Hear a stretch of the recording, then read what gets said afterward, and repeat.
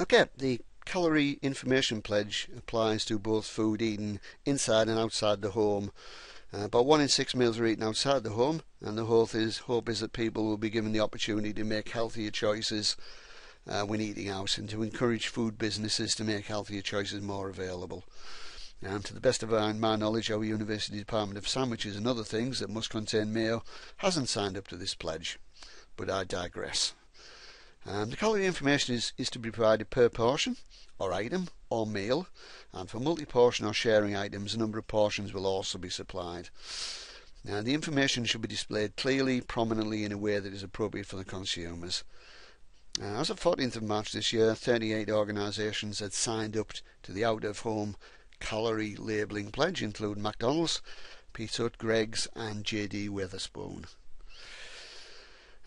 It's been a while since I've been at Greggs, so I can't comment whether the information up in the shops. When this lecture was given live today, a student said she had seen the information in the shop, so well done, Greggs. It can also be found on the company's website, which is a bit less accessible, it has to be said. There's a cheese pasty containing what it contains. I mentioned a bit earlier on that the alcohol pledges seem to be in the area of behaviour. There's nutritional issues as well. One of our final years based our public health and health promotion campaign work on responsible drinking in female students. She took a different task from the typical one, which shows the consequences of excessive drinking, and focused on the calorific content of drinks. Through some great campaign material. There's a poster there, and one thing she also produced was the periodic table of booze. As a chemist, I'm somewhat tickled by this. There's a poster as well, but elements of this could be incorporated into apps, etc. We could do a lot more in communication than we used to do a few years ago, and the possibilities for getting messages across, both good and bad, are quite remarkable now.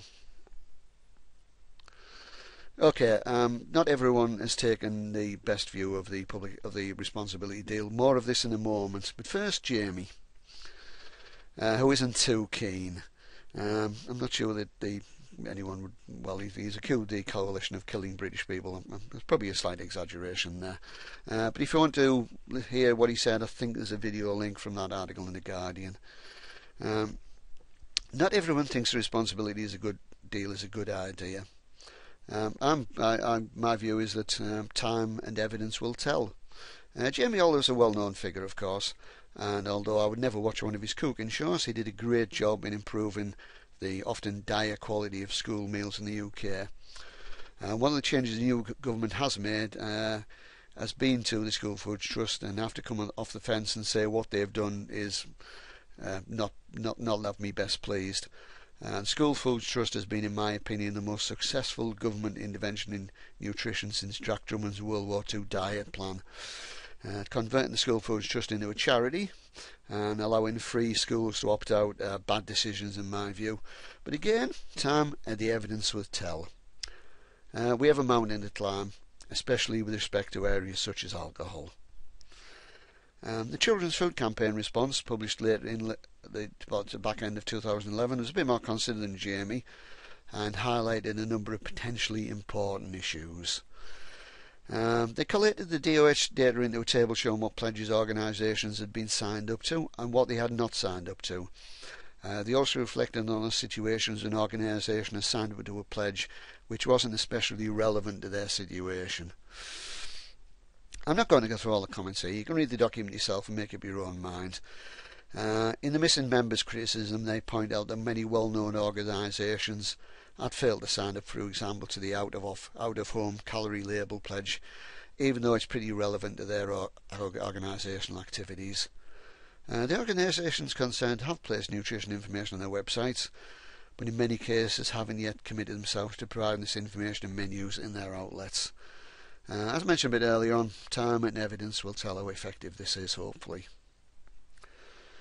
Another aspect highlighted by the Children's Food Campaign is what they describe as weak evaluation and enforcement.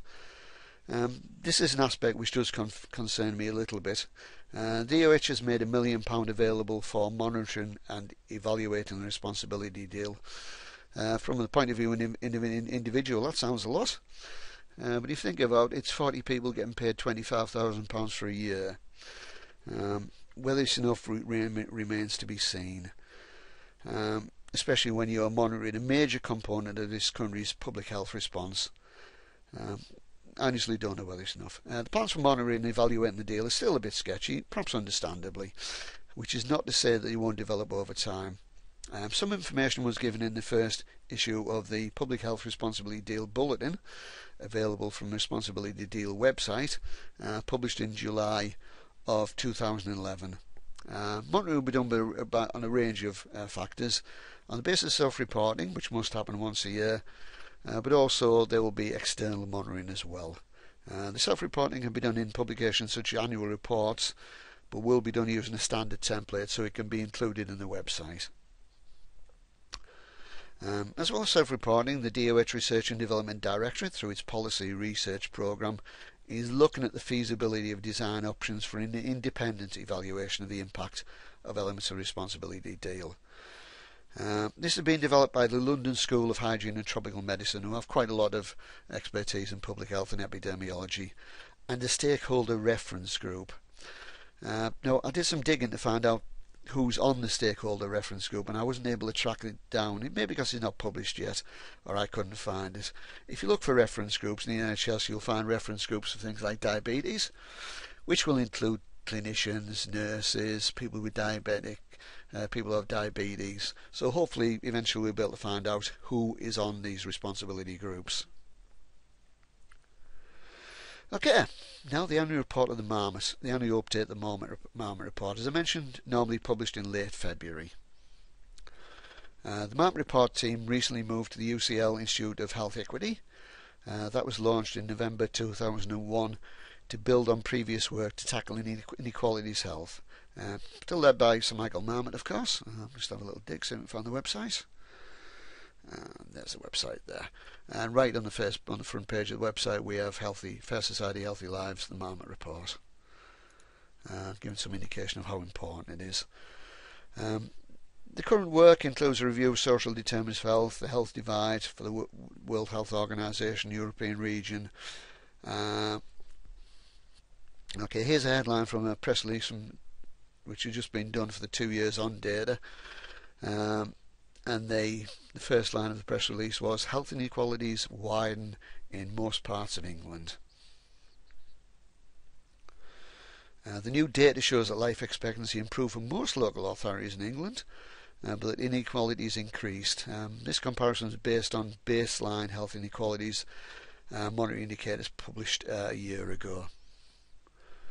Sir Michael was asked by various members of the press about what was going to happen to health inequalities as a result of the coalition government's policy changes.